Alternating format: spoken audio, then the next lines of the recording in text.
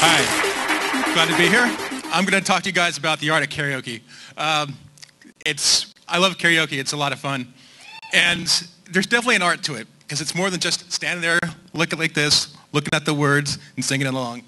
It's more about making eye contact. It's about enthusiasm. And a lot of this is because of my love of music. And karaoke is just an extension of that. So my goal tonight is to help you guys to become, to give it a shot. So I hear a lot of excuses like, oh, I can't sing, but it's not really about that, because there's a lot more to it than just singing. It's about your interaction. It's your interpretation of the song. It's not about sounding like the guy on the album. If we wanted that, we would just buy the album. So when you go out there, just express yourself and pick a song that you think is going to represent you and that you think is going to be awesome.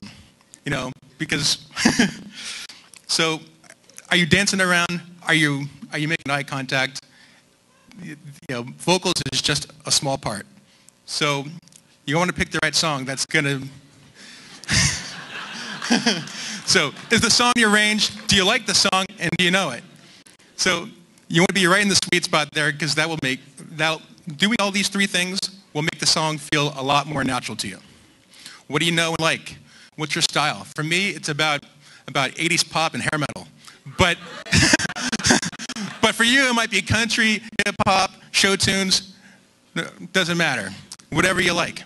Men and women have very different ranges. Guys can do stuff on the low end, like Johnny Cash, that the girls aren't just going to be able to hit. And vice versa. But it's the overlap where things can get very interesting, because this can actually broaden your song selection.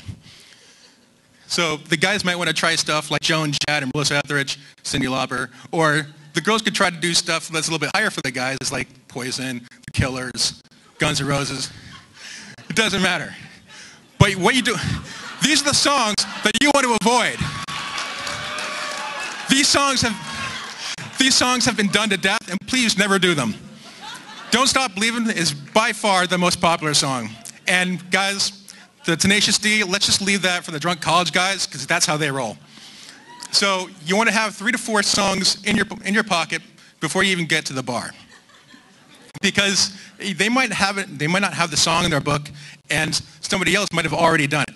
Things you want to watch out for is you want to have it 5 minutes or under, because if it's too long, you're going to have like boring guitar solos, or it's going to be overly repetitious.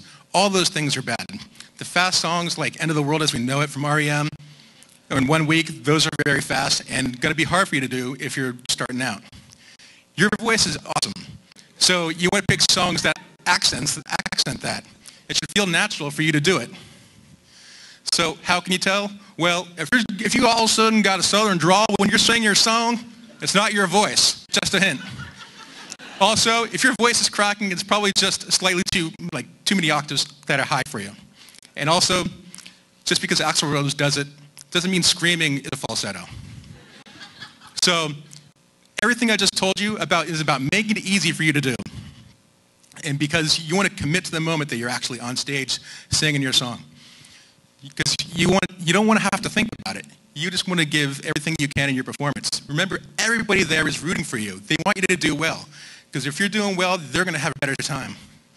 The only audience that's friendlier than a karaoke audience is Ignite. Damn straight. Remember, there's other singers in the audience. Other people are drunk, and about 20% of the room is going to think that you're awesome just for going on stage. So be that guy. Actually, I take it back. Everybody there is drunk except for me and the bartender. If you're just starting out, you want to go early in the week.